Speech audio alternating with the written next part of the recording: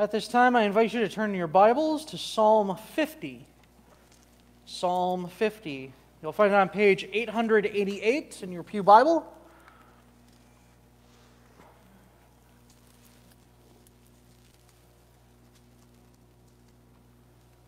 We will be reading the entirety of Psalm 50, all 23 verses. Before we read the word of the Lord this evening, let us pray that He would bless it to our profitability tonight. Let us pray. Dearest Lord and Heavenly Father, we come before you again in our time of evening worship, asking for your blessing. Be with your servant, help him to speak truth. Be with your people, help them to have ears to hear, hearts that are molded and shaped by you to pursue your will, minds to be engaged that they may learn from you. Lord, we ask that as we hear this word this evening, that you would be glorified, that your name be praised, and that your people would grow in multitude, as from this place light would bring forth light. This we ask in the name of our Lord and Savior Jesus Christ. Amen. Psalm 50, a psalm of Asaph. The mighty one, God the Lord, speaks and summons the earth from the rising of the sun to the place where it sets. From Zion, perfect in beauty, God shines forth. Our God comes and will not be silent. A fire devours before him, and around him a tempest rages. He summons the heavens above, and earth that he may judge his people. Gather to me my consecrated ones who made a covenant with me by sacrifice. And the heavens proclaim his righteousness, for God himself is judge.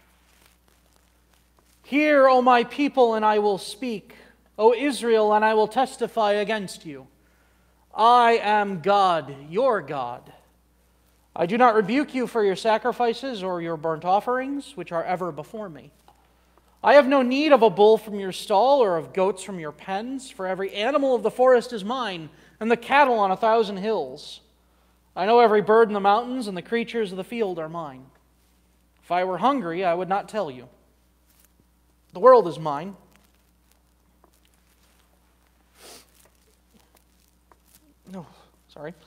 And all that is in it. I do not eat the flesh of bulls or drink the blood of goats. Sacrifice thank offerings to God. Fulfill your vows to the Most High and call upon me in the day of trouble. I will deliver you and you will honor me. But to the wicked, God says, what right have you to recite my laws or take my covenant on your lips? You hate my instruction and cast my words behind you. When you see a thief, you join with him and throw in your lot with adulterers. You use your mouth for evil and harness your tongue to deceit. You speak continually against your brother and slander your own mother's son. These things you have done, and I have kept silent. You thought I was altogether like you. But I will rebuke you and accuse you to your face. Consider this, you who forget God. I will tear you to pieces with none to rescue. He who sacrifices thank offerings honors me, and he prepares the way so that I may show him the salvation of God. Thus far the reading of God's Word.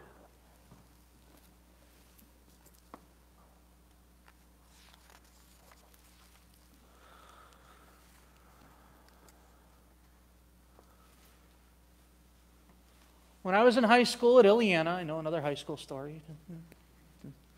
When I was in high school at Illiana, I had the distinct opportunity as part of our class trip to go before the steps of the Supreme Court of the United States. It's a magnificent building, beautiful, marbled in this Greco-Roman style, and if you look at the very top, there are pictures of great laws that were given in history.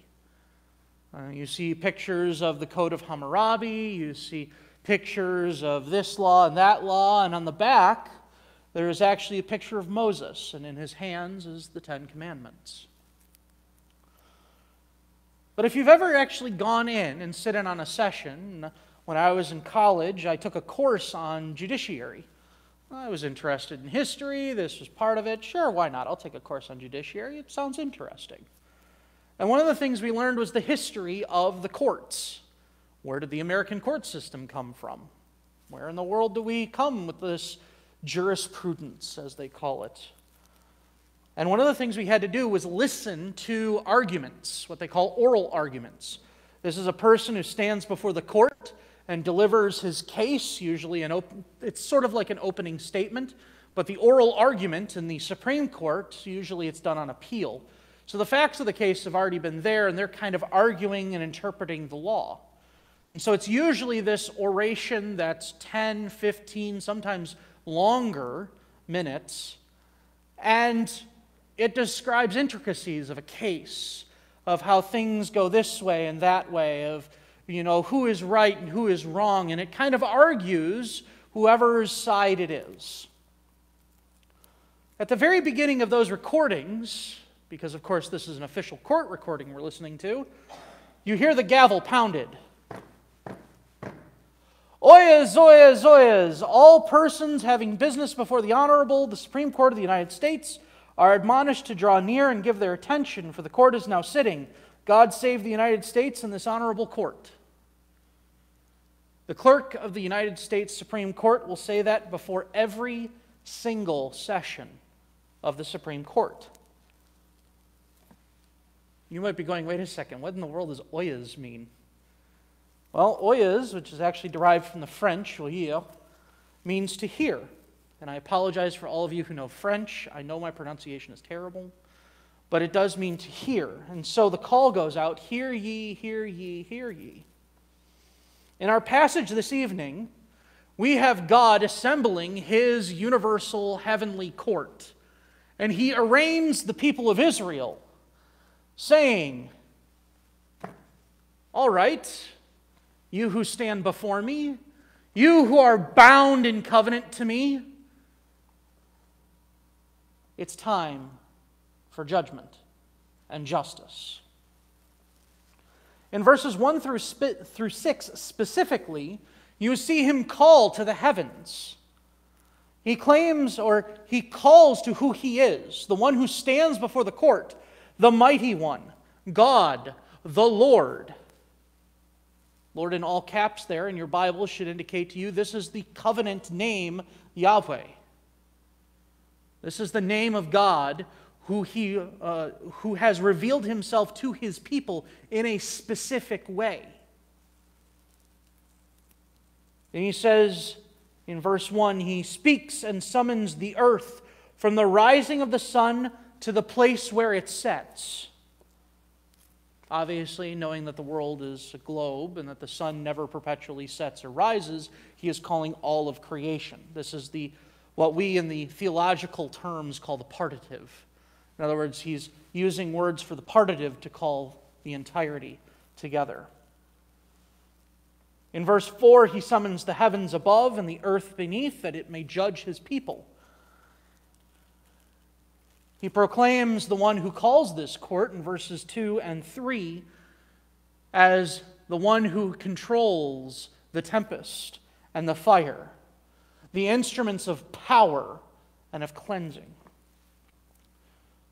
We are not talking about a mere judge who sits on a bench in a black robe, who pounds a gavel and maybe has, in some sense, the power of life and death on a thumb up or down.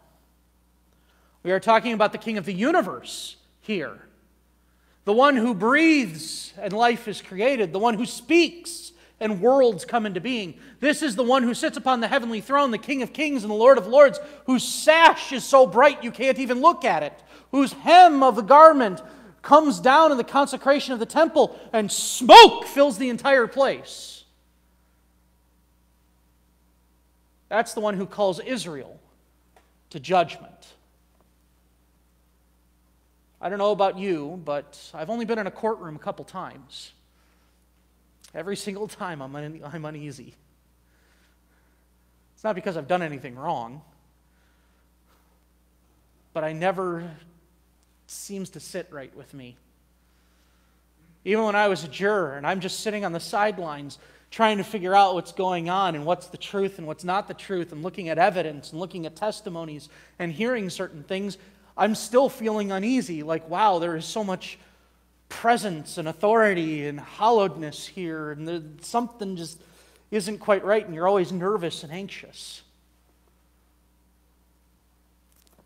That was at a municipal court.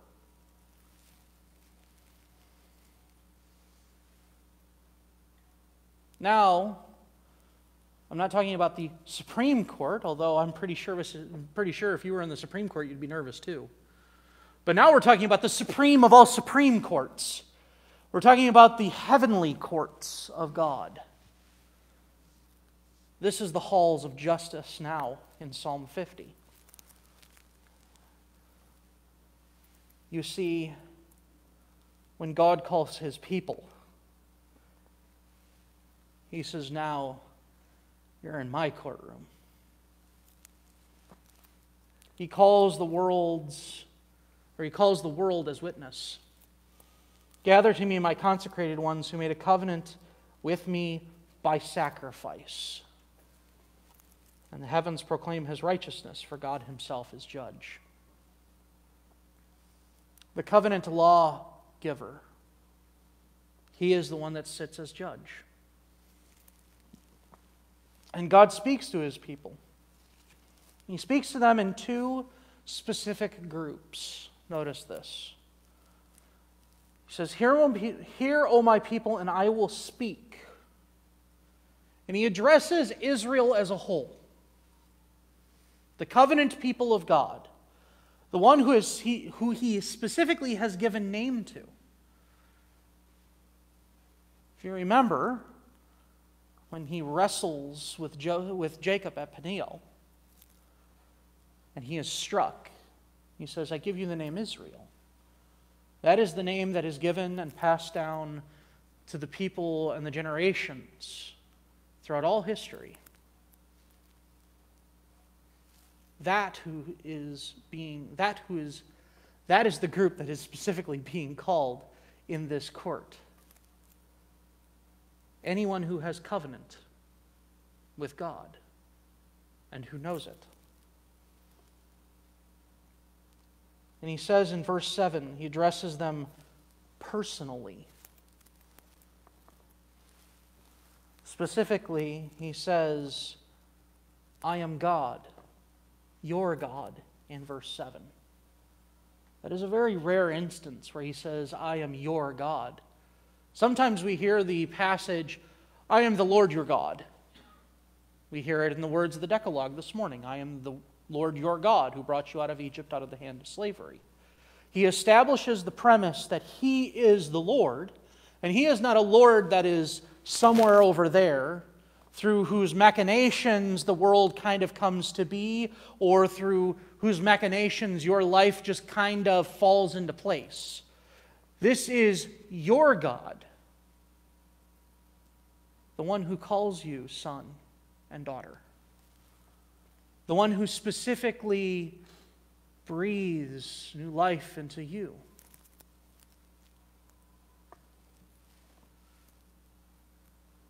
And he arraigns them on their charge. But he doesn't charge them with their offerings. You see that specifically in verse 8. I do not rebuke you for your sacrifices or your burnt offerings which are ever before me. He says, you're doing your job. Sort of. He says, you're doing your sacrifices. You're following the code. You're following the specifics that I have mandated for you. So I don't rebuke you for that. But notice verse 9 through verse 15. It's sort of a backhanded how dare you. You might scratch your head and go, what do you mean? Well, Asaph was around in the time of the kings. Generally, somewhere in the neighborhood of the Kings and Chronicles. We're really not 100% sure exactly the dates and the timeline which he is on. But think the time of the kings for the divided kingdom between Israel and Judah. And he was a song master in Judah. And the problem that he sees here and the problem that God is speaking to his people about here they're not the only ones that are offering sacrifices. We see time and time again, God calls his people in through the words of the prophets. Why are you sacrificing to Baal? Why are you sacrificing to Moloch? Why are you sacrificing to all these other gods? And he specifically names them time and time and time again. Tear down these high places. You see in the time of the judges, especially in the time of Gideon, where Gideon is renamed Baal-Jabruth, the one who strikes against Baal, or Baal will deal with him, because he tears down his father's altar to Baal and he cuts down his Asherah pole. The reason why why God is addressing this way is because of what was typical of sacrifice back then. In the Canaanite cultures around them, sacrifices were given as an appeasement, as I must offer this food and drink that I would have so that my God can eat and drink. Maybe not in physical form, but as I burn it, the material will go up to him in the spiritual, and he'll be able to consume that way. And so most of these altars or temples or sacrifices were all specifically designed to appease, curry favor, or to feed, or allow your God to grow in power. God, the covenant God, speaks specifically against this. He says, why do I need your sacrifices? Why do you think I'm having you do sacrifices? Do you think I'm having you do sacrifices because I'm hungry? No. If I was hungry, I wouldn't tell you about it. Do you think that I want your bulls and your goats and your birds? Because, it'd be nice to have some cattle up here, or, maybe a flock of birds. It'd be really, no. Why in the world would I want your cattle? Why in the world would I want your sheep? Why in the world would I want your birds when every cattle on 1,000 hills is mine? When I am the creator of the universe, and every dove and every turtle dove and every pigeon was placed in this world by my hand. I know every bird in the mountains and the creatures of the field are mine, even the ones you can't tame.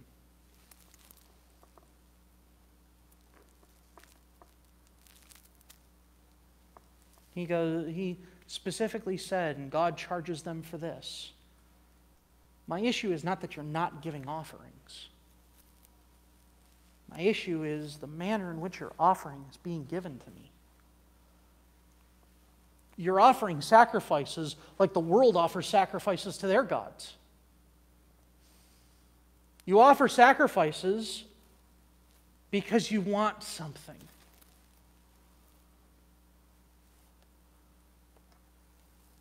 But his people need to realize, and what we need to realize, is that there is no debit credit system with God.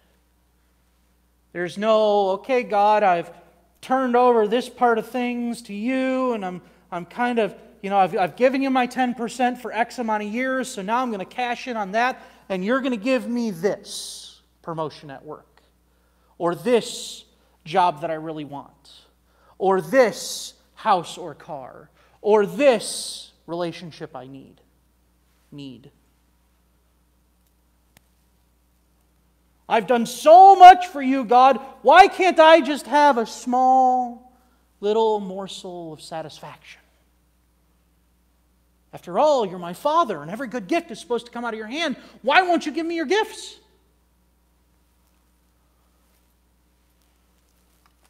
For those of you wondering, you'll never hear this sermon at a prosperity preacher's church.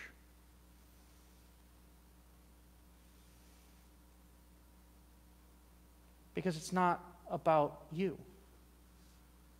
Worship should never be about you. And we do, don't we? We make it about us all the time. I'm reading a couple of different books at this time because in the adult Sunday school we're studying liturgics, worship right now. And it's very interesting to Michael Horton in his book specifically talks about worship and how worship in the American mind has specifically morphed. And how it's morphed into something that has become self-serving rather than self-sacrificing. We look for appeasement so that we can get what we want rather than sacrifice so we do what we need to do for the glory of God.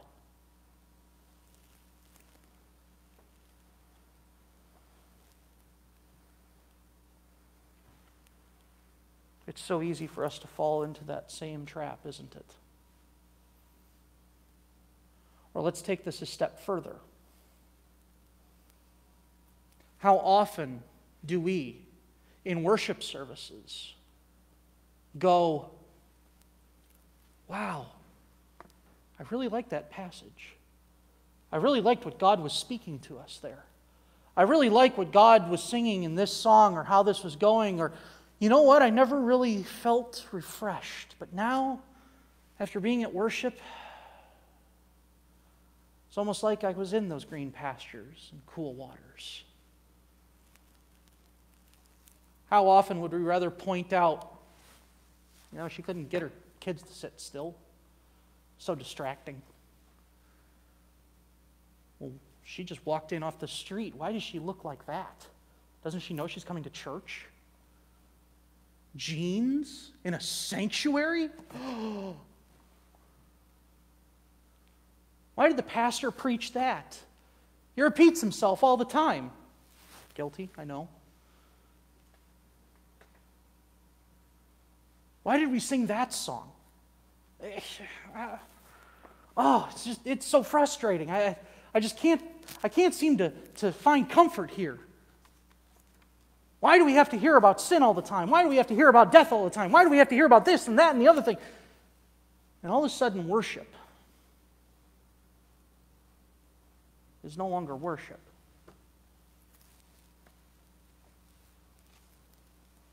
All of a sudden, our worship goes from being, God, what can I offer?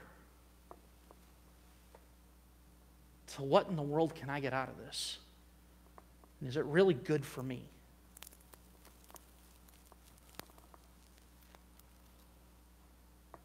God rebukes His people, not because they're not going to temple, not because they're not offering their sacrifice. God rebukes His people because their sacrifice is about themselves.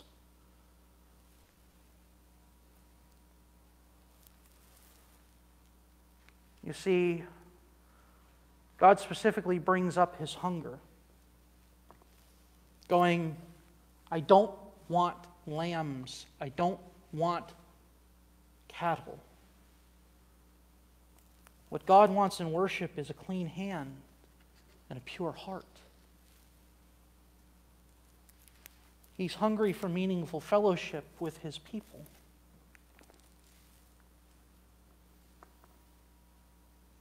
And I know I'm using illustrative and alluring language there. I'm not talking about literal. Please do not go to someone else or go to Pastor Carey and said, Elder Josh said God was hungry. How dare he? That's not what I'm going for here. But what I am saying is when we talk about worship, and when we talk about specifically what God has deigned through worship, we need to take a breath more often than not. We need to realize what worship truly is. Worship can be the restoration of that broken fellowship that we have needed throughout the week.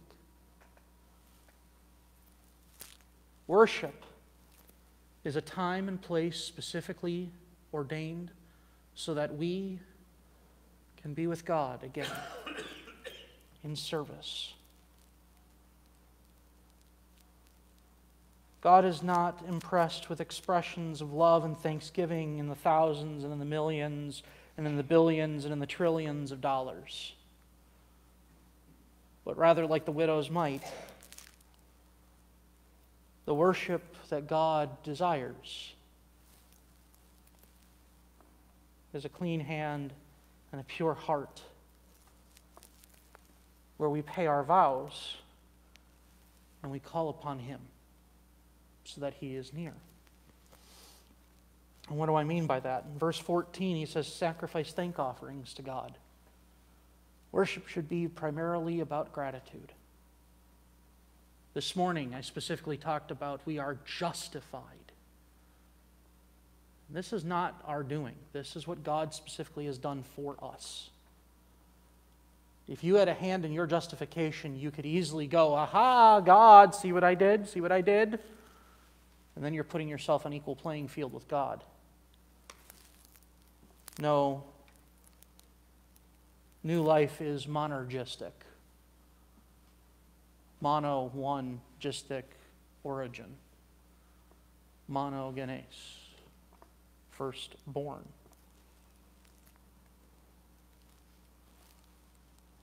It is not synergistic. It is not us and God working towards a goal together. But it is God coming down and proclaiming mine over your life and mine.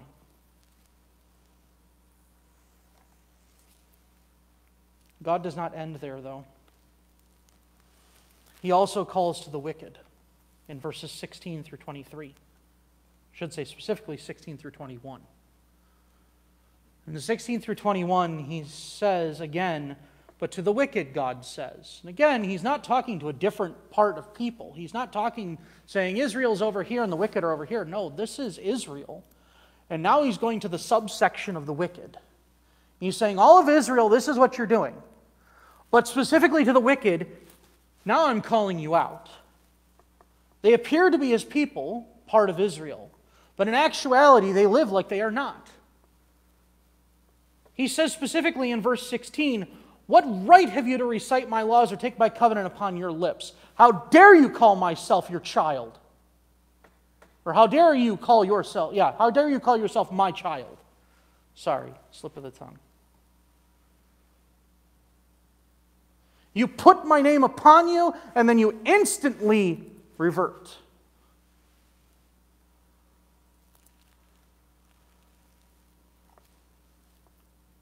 The fruit on the limbs of your tree is just as rotten as it was before. How dare you call yourself under my covenant? He specifically brings 5 charges against them. He says, you hate my instruction. You cast my words behind you. A breaking of the first commandment.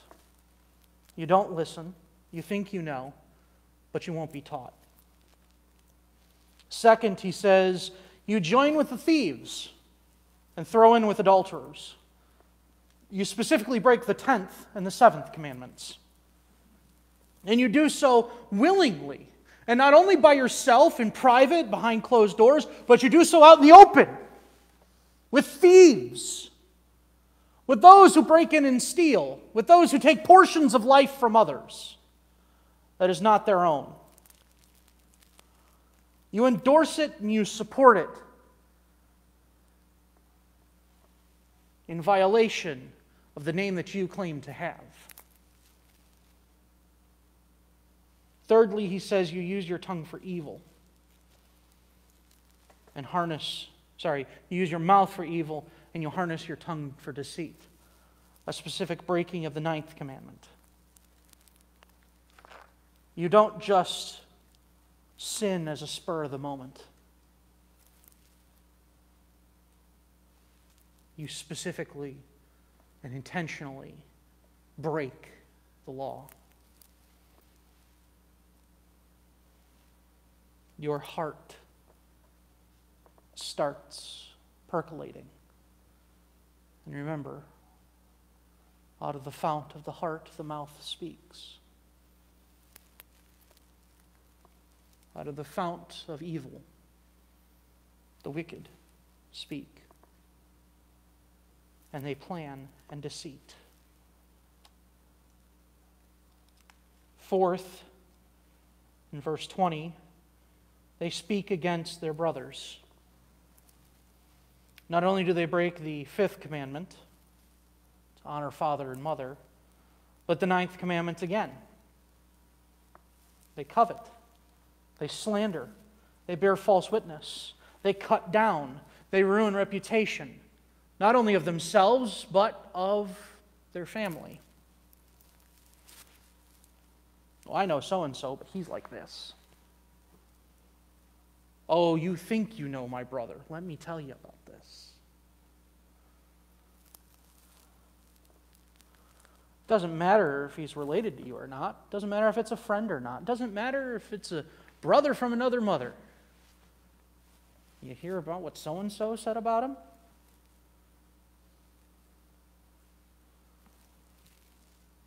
How often do we fall into the same traps as the wicked? And finally, the fifth charge in verse 21. A breaking of both the first and second commandments. These things you have done, and I kept silent, and you thought I was altogether like you. But I will rebuke you and accuse you to your face. You made me in your own image, rather than the image that I have revealed to you. You thought that I was like you, and that you shouldn't be like me. So you slander my name by doing the evil, and then on top of it you say, but my God endorses these things. Because after all, I'm so holy and I'm just putting away my 10%. But I have to have a 10% to get, so I'm going to take it from this person so that I can have 10%, and I can give that to the church.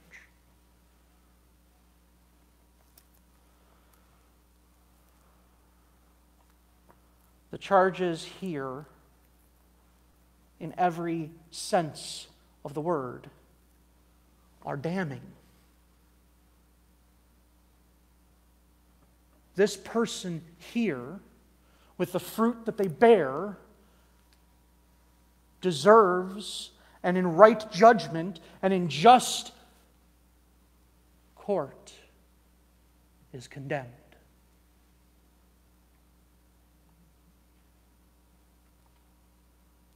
God accuses them to their face.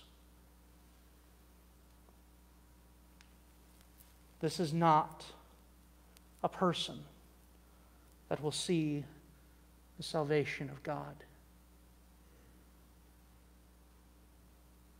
Paul would later call this the wolf in sheep's clothing. Another way to put this would be the snake in the midst.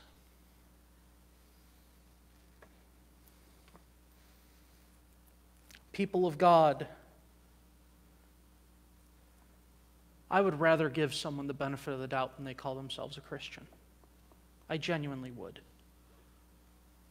You bear the name of Christ, you have a certain responsibility. But woe to those who bear the name of Christ and do nothing but live like the world. And not only live like the world, but would rather, in all seriousness, be the world and do this Christian thing on the side.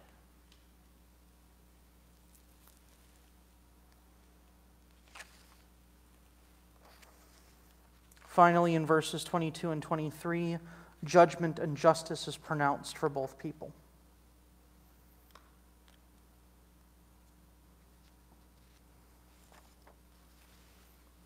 Consider this, you who forget God, or I will tear you to pieces with none to rescue. Even through this, there is still hope. There is still grace offered, even to those who, just through what we've read here, the 5 charges that God brings through, there are 8 of the 10 commandments here.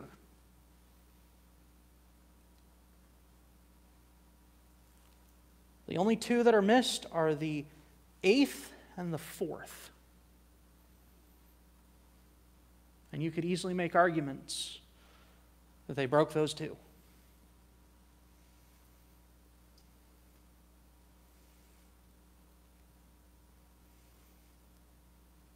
and yet grace is still offered.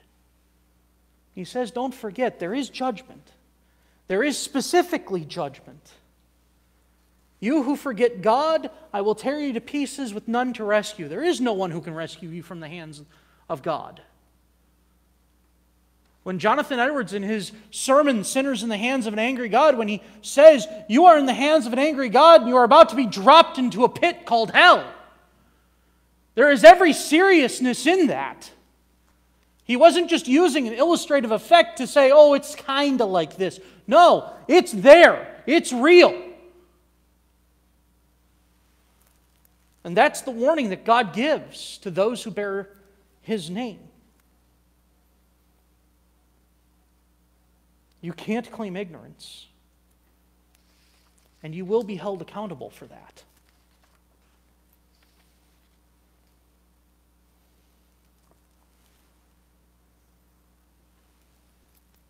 But He also says this: He who sacrifices thank offerings honors me, and He prepares the way so that I may show him the salvation of God.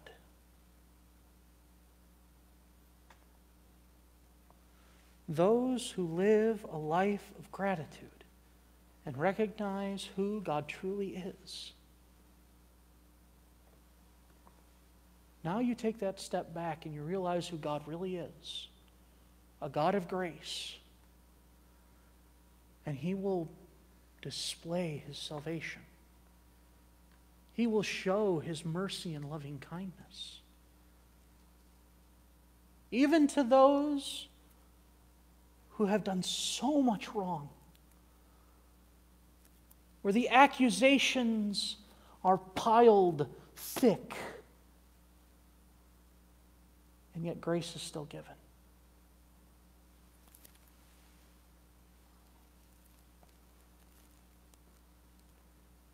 You see, the plan of God is grace. Not worship for worship's sake or for appeasement's sake. Not for just going through the motions and going, here's my offering, God. Okay, I did my 2 hours of church and I'm done for the day. But rather, God's grace should be infused throughout your life. The worship of God should be inundated with grace. It should be permeated with mercy.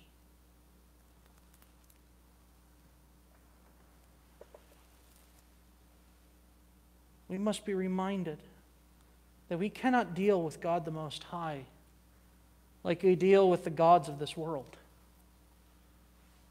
We can't just throw money at problems and they go away. We can't just carry influence with people or sacrifice things on the altar of being liked. God doesn't operate that way.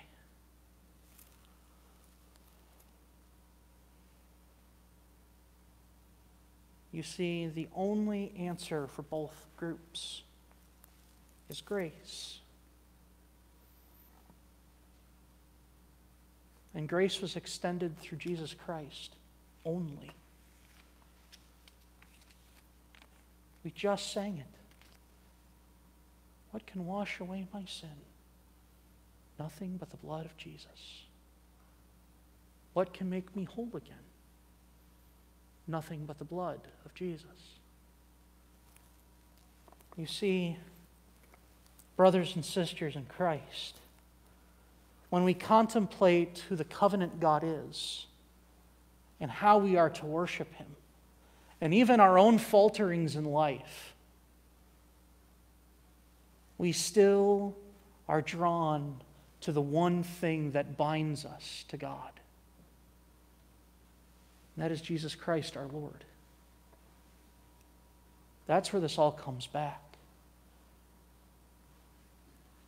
Pretty soon my adult Sunday school is going to learn that I'm a big fan of Christocentric worship. And the reason for that is what binds us to God How do we have a picture of who God is? How do we understand what the grace and mercy of God can be?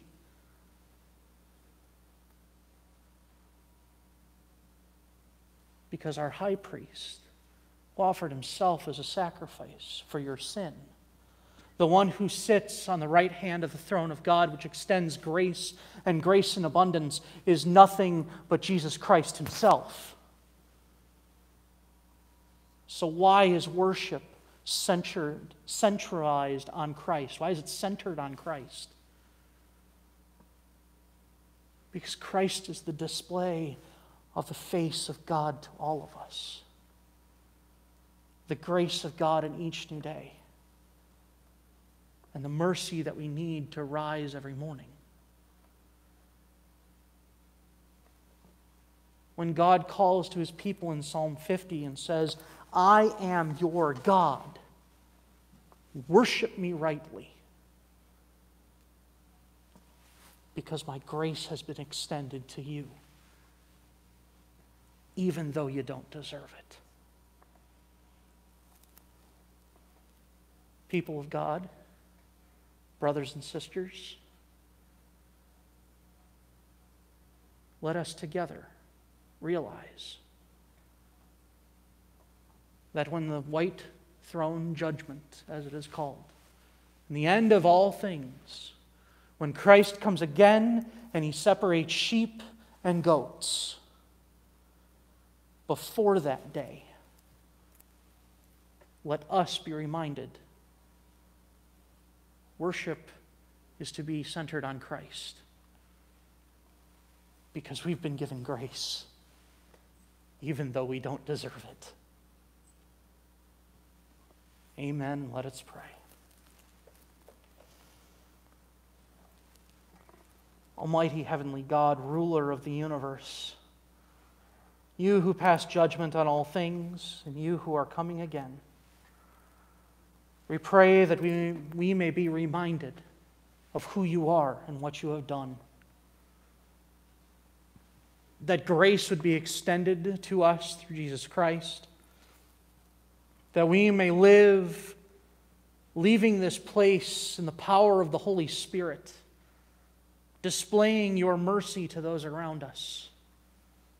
And when we come here again, may we worship you rightly, in spirit and in truth, with clean hands and a pure heart. This we ask in the name and in the power of our Lord and Savior Jesus Christ, through the operation of the Holy Spirit. Amen. At this time, I ask you to turn in your Psalter hymnals to Psalter hymnal number